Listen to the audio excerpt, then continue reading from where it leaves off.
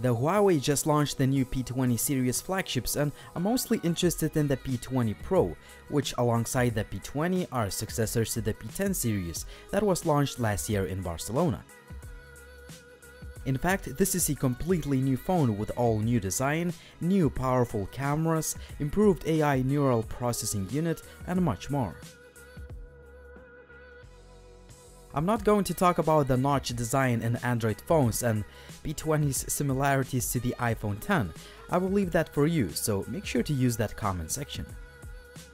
In case you don't like the notch, you can always hide it. Thanks Huawei for giving us options. Well, I will keep the notch as I got used to this design element very quickly. First of all, let's get the specs out of the way. Both P20 and the Pro will ship with the AI-powered Kirin 970 chipset, but the Pro model will have more RAM and storage.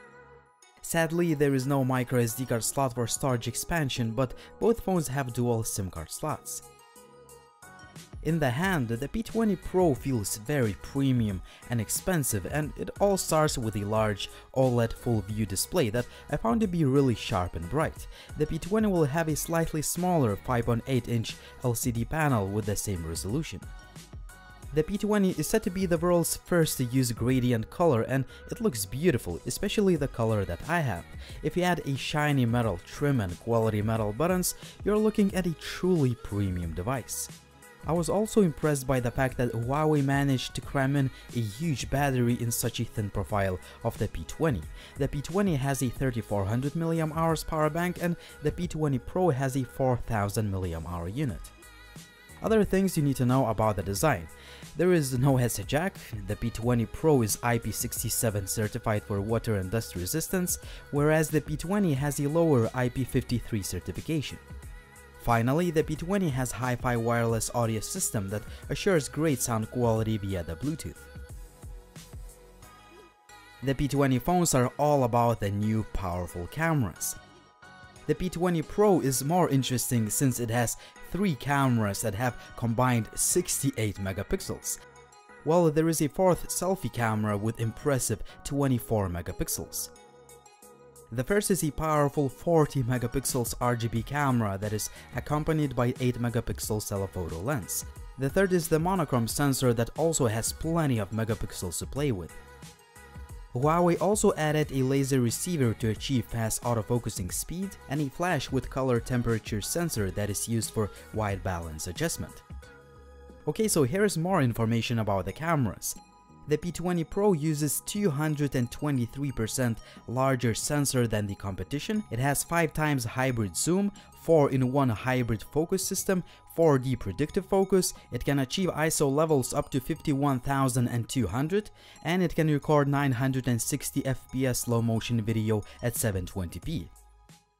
Finally, the AI-powered Kirin processor makes the best out of this powerful hardware configuration. In other words, the AI helps apply the best camera settings to take a nice looking picture automatically in any light. Well, all of that sounds really impressive on paper. During my brief time with the device, I took quite a few pictures in low light, and first impressions about the image quality are pretty good, thanks to no small part to AIS or AI image stabilization. In fact, Huawei claims that their image stabilization is so powerful, so you won't need a tripod even in extremely low light situations. Well, we will see if that's true in the full review, as this camera shake test is not really scientific.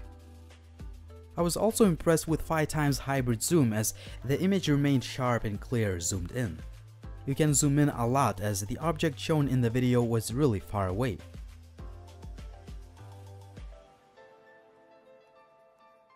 The camera app is really fast and responsive, and you can switch between different camera modes easily. There's also a Pro and other modes that I will test in detail very soon.